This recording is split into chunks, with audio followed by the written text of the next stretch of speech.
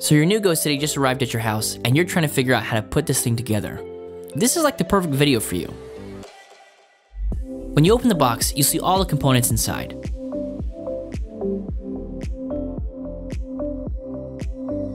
Now let's take a look at what's inside.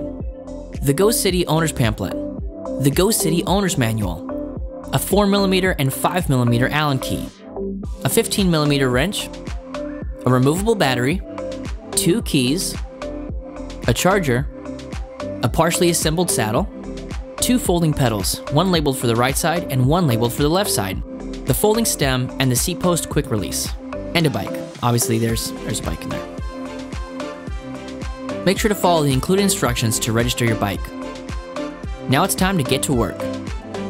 Grab something sharp and start cutting. When cutting the zip ties, make sure not to cut any cables or scratch the bike. As you remove the packing material, you can place them inside the box and recycle according to local regulations. Now it's time to put it together. Unfold the bike at the center hinge.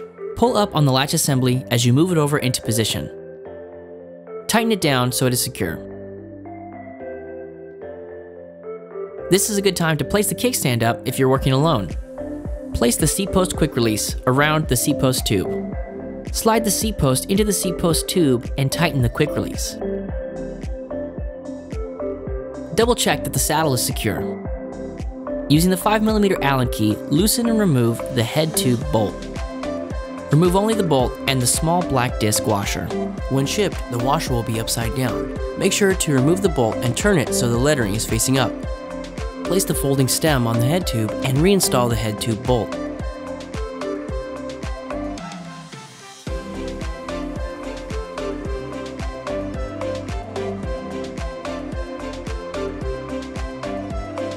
The folding lever should be facing about 45 degrees to the left.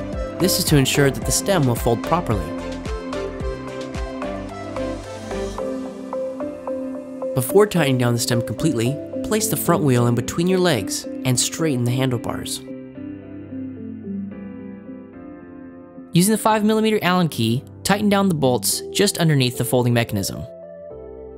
To install the handlebars, simply slide them into the folding stem and adjust them for you. To install the pedals, make sure that you're utilizing the right pedal for the right side and the left pedal for the left side. Start threading them by hand and finishing them off with a 15mm wrench. Remember that both of the pedals are reverse threaded so they will tighten when turned towards the front wheel.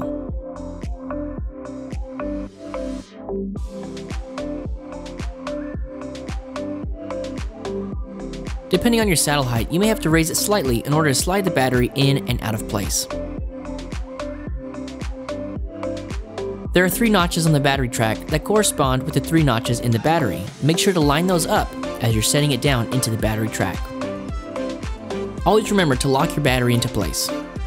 If applicable, you can now put the saddle back down to your riding height.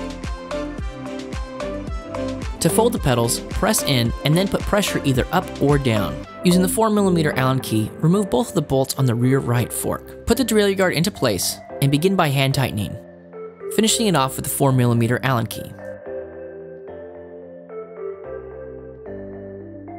When installing the second bolt, remember to grab the support arm for the rear fender, placing it on top, securing both the rear fender and the derailleur guard.